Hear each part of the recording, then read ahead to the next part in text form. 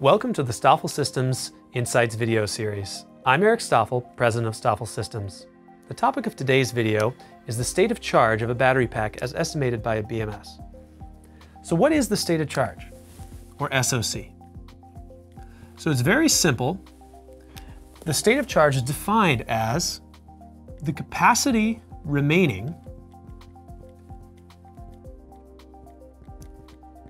so the total capacity in amp hours or coulombs that you can discharge over the total capacity of the battery pack. So let's give an example. So if we had a battery pack that was, say, a 100 amp hour battery pack, total capacity, and we had 70 amp hours left to discharge, that would give us a state of charge of 70%. So this would mean that if we fully charge the battery pack up to the full 100 amp hours and then discharge 30 amp hours, we would have 70 amp hours or 70% of the capacity remaining. Now, it's very important to note that this is in units of amp hours, not in units of energy. And why is that important? Well, if we look at the discharge curve for a lithium-ion battery cell, or battery pack for that matter, with voltage here on the y-axis, and on the x-axis we have amp hour discharged,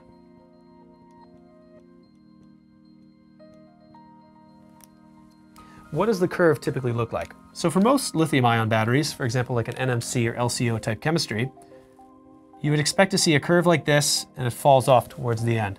And so typically this is about 4.2 volts per cell, and the end of discharge is 2.5 volts per cell. This could be a little different for different chemistries, but the point is the same.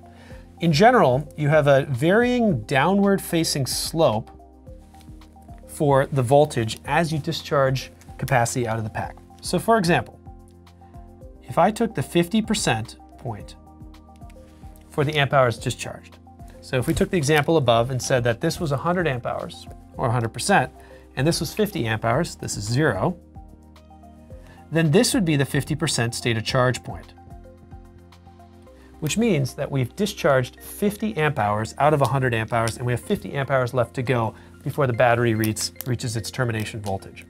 So one thing to notice is that look at the areas under these relative curves.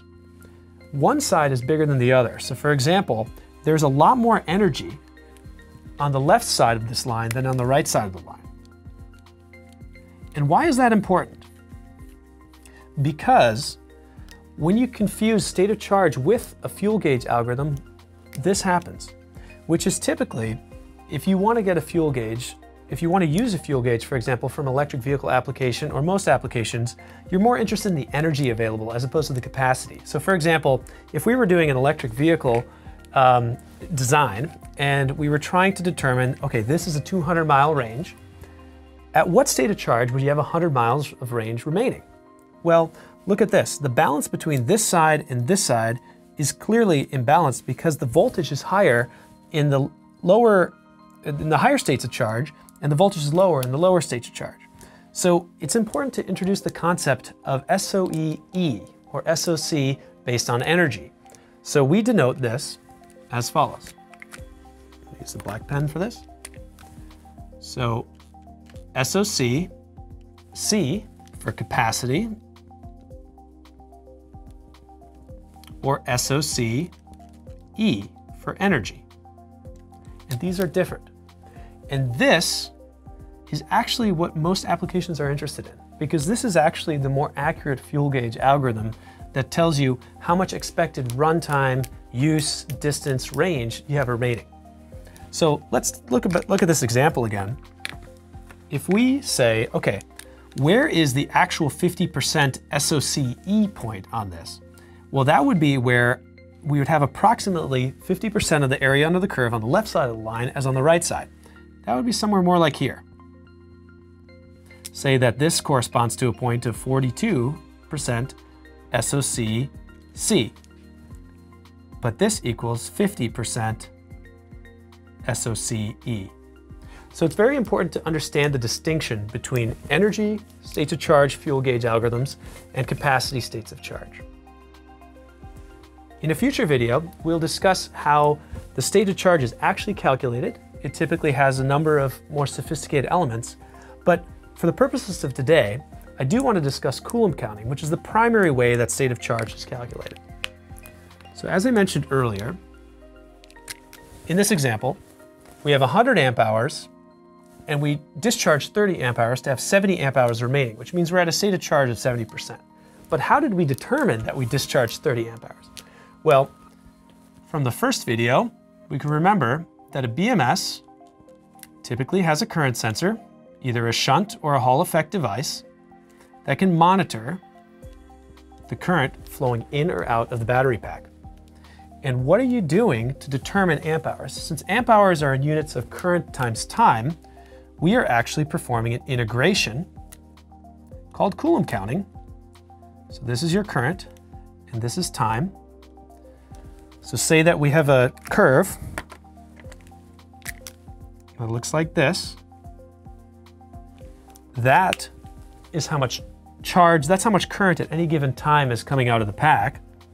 The area under the curve corresponds to the actual capacity removed. So this is in units of amp hours. And this is what Coulomb counting does. Coulomb counting is basically looking at every single slice in a time slice integration fashion, multiplying the current times the time interval, and summing that up to get an approximation of the integral of this function. And what that does is that gives us an accurate estimate of amp hours, which gives us a basis for SOC. Now, one of the things to note about Coulomb counting and current sensing is that the current sensor has drift and integration error. So you're not going to get perfect alignment of all your sensing with the actual current spikes itself. So it's important to note that oftentimes you will also need what's called an OCV, or open cell voltage lookup, to compare what you're integrating with your actual voltage. So we'll look over here. I'll draw on this plot voltage times, and I'm going to introduce a new term called depth of discharge. Depth of discharge is the inverse of state of charge. So for example, at 70% SOC, you would have a depth of discharge of 30%.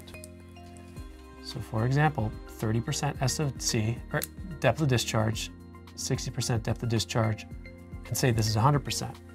Your voltage is going to go like this. So when the pack has been at rest for a considerable period of time, what you do is the BMS will look up with a lookup table or something similar to see what the open circuit voltage of the cell is for a given temperature.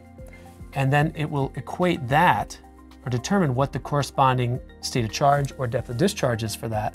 And then it will reseed the SOC function so that you have a basis upon which to get an accurate understanding of where you need to start Coulomb counting again.